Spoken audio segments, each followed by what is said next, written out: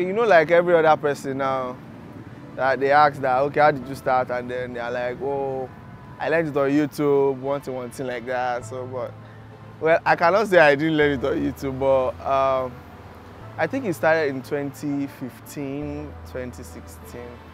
I mean, basically, like, being a designer started around that point.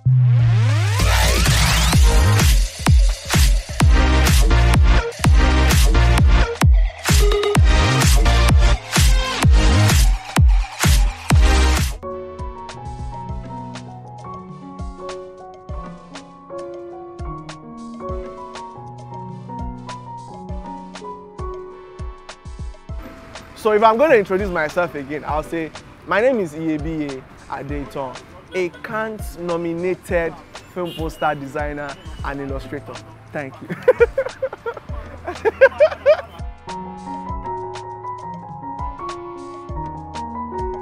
Well, it started in 2015 while I was still in NC, and we're supposed to do like my final year project. I was a directing student, so I was supposed to like direct a film, like a short film. So I wrote the script, wrote everything, and then we shot actually. I got a friend to shoot for me, and then it got to a point where we're supposed to like submit our film to our lecturer. So the guy just told me that we can't just take the CD and go and submit to him now. That why can't we just package it, like, you know, do it like all this, put it in jackets and everything, fine. I was like, the suggestion is nice, but who will help us do all those ones? And I said, he has a friend, he has a graphic designer friend that also works in the same office with him, that one can help us do it. So he introduced me to that person. So I sat down with him, explained our story to him, and then he took pictures from our films, the film itself, screenshots. So from there, he just started working on it, and at that point, I didn't know what a poster was. I knew what it was, but I didn't know what it took to do that. But as he was doing it, I was just like, guy, I can't do this thing, no. So as he was just doing, I just sat down with him. He was using Corel Draw. So I was like, Egbon, I beg, if you teach me this thing, like, maybe it's just to give me this software. Make I go there, play with him for house. And at that point, my cousin, who had just traveled to the US, sent me a laptop, and I was basically using it to watch film. So I just said, I have a laptop, screen touch safe. So, so just give me, let me use it to go and be playing. So he said, no problem now. So he gave me the software, helped me install it, and that was how I went home and started doing nonsense. I think that was the beginning of me having interest in creating posters and designs for film. As a young boy, I had always had passion for, you know, painting, drawing. I didn't know it was called design or anything at that point, or illustration or anything. But these things were just there as a talent for me, which I'm grateful to my parents. They didn't kill it. They kept encouraging me, you know. I was so vested in it that when my auntie traveled abroad with her family, and it just went for like 6 months. So they now called her, Kinika buying rubber. They were asking everybody, and me, I told them to buy me coloring pencil. I told them to buy me coloring pencil. That I wanted imported coloring pencil, so that I was using to be doing. I would just be doing my own, because as a young boy, I used to do storybooks, and those storybooks were not. There were not much of writing, it was just pictures. My dad used to buy all these Disney, you know, was pirates, you know, was sorry, pirate. It was all these 201 Disney films. And then I watched Aladdin, El Dorado, Ariel, you know, different Disney cartoons. And those were like my earliest inspirations that I would just watch. That particular work that I'm very proud of. Not for anything, I'm just proud of it. I think it's Ayinla. And it's not because of anything. Ayinla is, you know, is a musical icon, and you know, I grew up on his music. My grandma used to play Ayinla, and when I heard that you know, Jade Oshiberu was working with Baba TK to produce Ayinla. I was like, oh, I have to do the poster. I have to do the poster. And then, you know, I had not worked with any of them before. So I was just, you know, hopeful that, you know, somebody would just reach out to me somewhere, somehow. And then prior to that, I had, you know, had this link up with a friend of mine. He's also a poster designer, Rex Posters. So we spoke about a lot of things, and out of what we spoke about was collaboration. So we had that conversation for a long time, and both of us have been busy, and you know. So when Ayinla came, and then I discovered that it was the one that made the title card. And when they posted it on Twitter, I was like, there's something wrong with this Ayinla, because it was not Ayinla. They didn't put the tonal marks was wrong. The production house posted, it was just the teaser, not the main poster. It was just the title card, Ayinla, you know, coming soon, like all that. So I just said, this thing is wrong. So I had to like reach out to, you know, the guys are like, this tonal mark is not what it's supposed to be. So I was like, how far? I want to work on this project. I was like, yeah, there's no problem. That he has been, you know, we have been trying to do collaboration for a long time, but it has not worked out. So I think we should do it. Soole poster for Kayode Kasum, Ileowo poster for Kayode Kasum, Shina poster for Kayode Kasum, and yeah, I think Obaram poster for Kayode Kasum too, and Tunde Kilani's Cordelia. That one is yet to be out. Cordelia is not out yet. I collaborated with Kelani Abbas on the poster. Michael Omonua's Rehearsal, the short film, and you know, that one is like, you know, very special to me because I really liked the short film. And then, you know, the film is probably going to win an Oscar. It's going to give me my own Oscar. The film has toured, you know, festivals, you know, globally, and the awards the film has won at, like, you know, Oscar, you know, winning category. I don't know how they call it, but the way they say it is, it has won awards that are supposed to, like, you know, feature in Oscar, take the film to Oscar. So, and I've always had the dream of winning, you know, best film poster at the Oscars. So, I don't know, probably if it goes to Oscars and it wins, you know, I get an accolade for that. So, Michael Omonua's, I've done a lot of posters for Chuku Martin, you know, Mr. Gbenga's Hard Drive, The Peacock, then for Masquerade, Fate, Taiwo Good Job is in Ibadan, all na vibes, you know. Who else? I've done a lot of work, I can't remember. Okay. Then I've done a lot of tribute posters, you know, fan art posters. For Maria by Damilola Orimogunje. And then Choke poster too, directed by Damilola Orimogunje too. And there's this new 4 for 1994 that stars Richard Mufedamijo. Like, it's a period film. I made the poster for that. Izuojuku directed it. Yes, I'm proud of that one too. You know. Which other poster?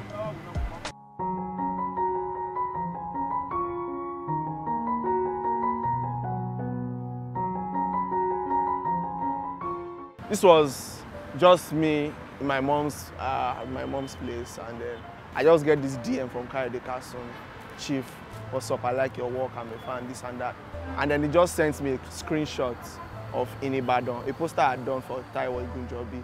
I was like, I like this style. Can you do something like this for me, for a film, Soole?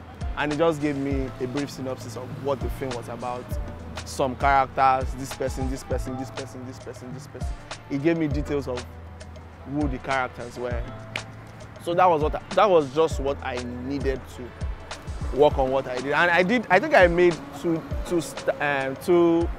different posters for Soole, which was illustration based. When I got the job, I was just like, I was just coming out of some, you know, personal issues that I had to run away, and I went to my mom's place to, you know, chill out. And once she's not around and my brother is not around, I'll just sit down at home and help her attend to her, you know, customers. Open the shop, set up everywhere. What do you want to buy? Okay, take. What do you want to do this? Take. So, if I should pick up my mouse and try to draw something. Mo fẹ́ ra kíní kan. Mo ń bọ̀, kí lẹ fẹ́ rà? It got to a point, I opened the shop. Yeah, kí lẹ fẹ́ rà? Òun nìyẹn. Drop the change. So, it was just crazy. I just, oh, more. When I had done like 4 characters, at that point I was like, guys, I'm not sure about anything more. But I could not do that. I just said, let me just. So I think that was how I just kept on working. I finished it that day. I finished that day. I think what I later now went on to work on was the title Soole. I like calmed down and I created it.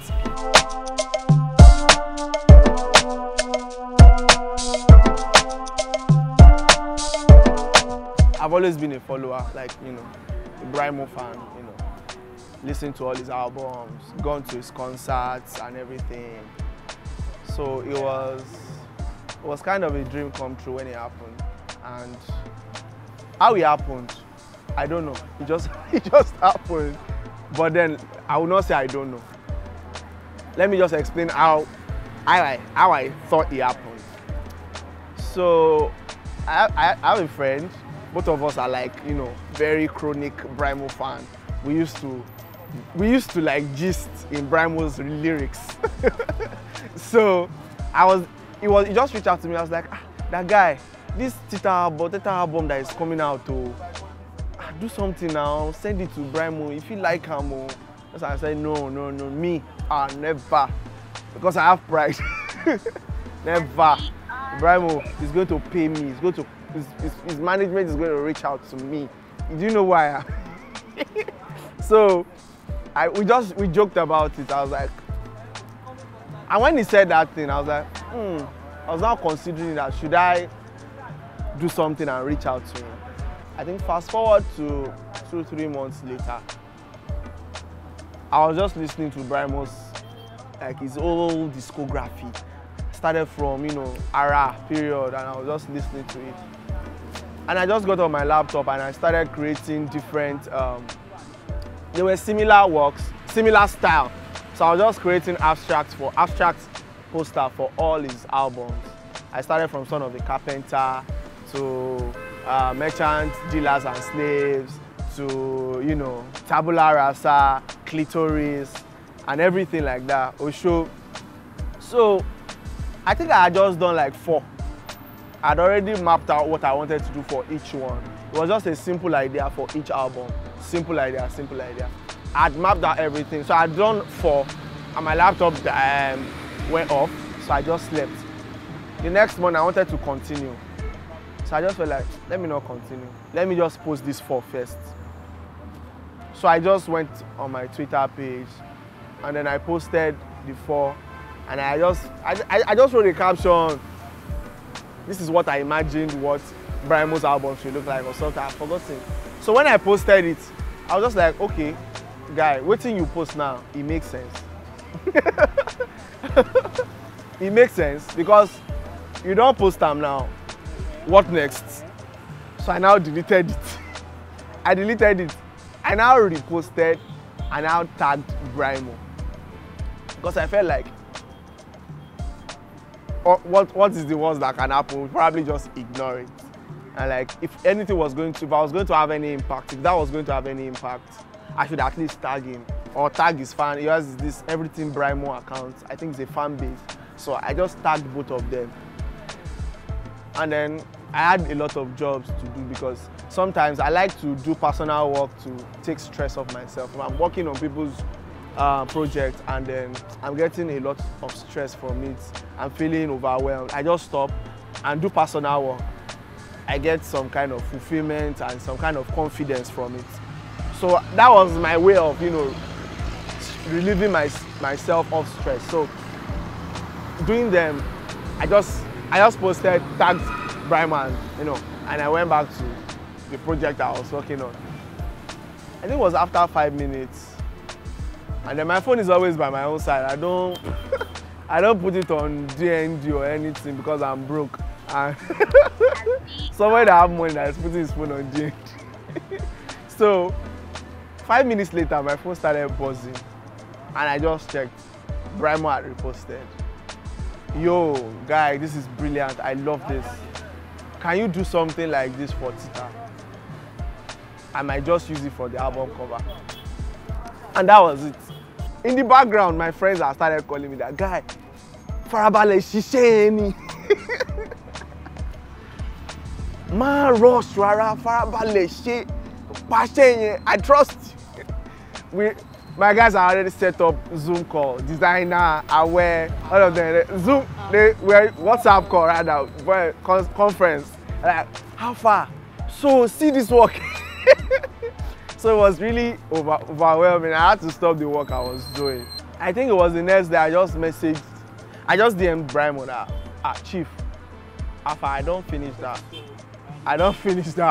artwork because I took the liberty of taking his email, and then I sent the artwork to the email.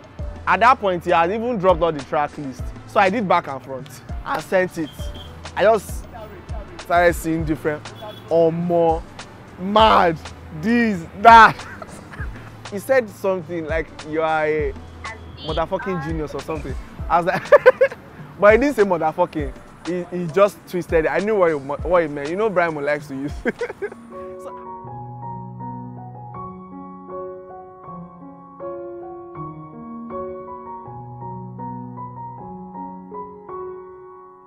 Alright, so the first nomination for me as a poster artist came in 2020.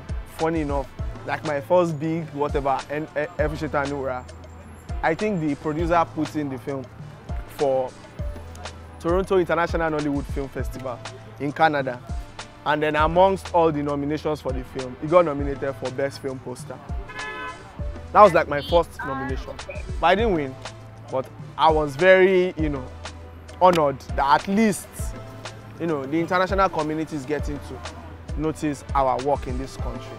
Because we do not have a lot of film poster designers. So I got nominations for other, all these, local awards, Empire, Student Awards, and all these awards that they will say should come and use 50-50 naira too. Maybe we should put this thing in it. And they will say our voters should come and use 50-50 naira too. But I really appreciate all of you that nominated me. I really appreciate it. Deep from my heart. It's just that I don't have money. I'm a broke designer. I would have used money to actually buy these awards, but I don't have money. I think early this year, I got nominated for, Cannes Short Film Festival in France. Cannes is one of the, globally,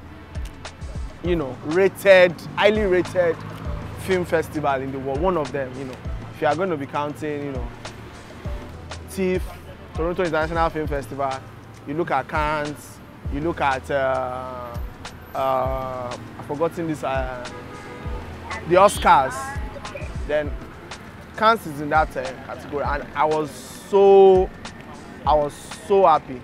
I cannot express myself, but you know that kind of happiness where you start shedding tears.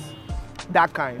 January 3rd this year, my friend, which was the producer of the film, hours before, it's a short film, a very short film. Not very, but a short film. I made poster for it, and I didn't know, nobody told me that they put it in for any award, because out of all the nominations that they put the film in for, I think the only nomination he got was for poster design, best poster design. And then out of over 100 entries globally, I made top 5 globally. So it was a big deal for me, and I'm just starting my career. I'm okay career around. I'm just starting my career, and this is the kind of award that somebody that has done 20 years will be nominated for. I'm like, oh my, I want to thank my mommy, my daddy. Okay, so I want to implore everybody at home that is watching this, that this is the moment, that moment where you do aspire to Maguire and require to perspire. But really, there's no shortcut to success.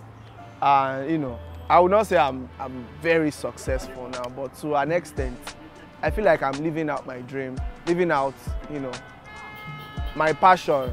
You know, it's one thing for you to go to school and study something, you know. You know that there are people that have studied Yoruba that are in the bank now. So this country is very weird, because you know, you study one thing, you end up doing another thing. So I'm just grateful that I'm probably one of the people that has found a way to merge everything I've been doing from, you know, since childhood into something. I've just made something out of it. You know, even though my parents were like, o fẹ́ lọ sí Shomolu lọ máa ṣe design 500 naira. You know, my dad was like, hey, ṣé o ní lọ? He was very scared for me, and I understand the concerns. So, you know, but here we are in Lagos, and me ò ṣe design 500 naira. You know, we thank God. So there's no juju anywhere. Consistency is the ultimate juju. Just be consistent.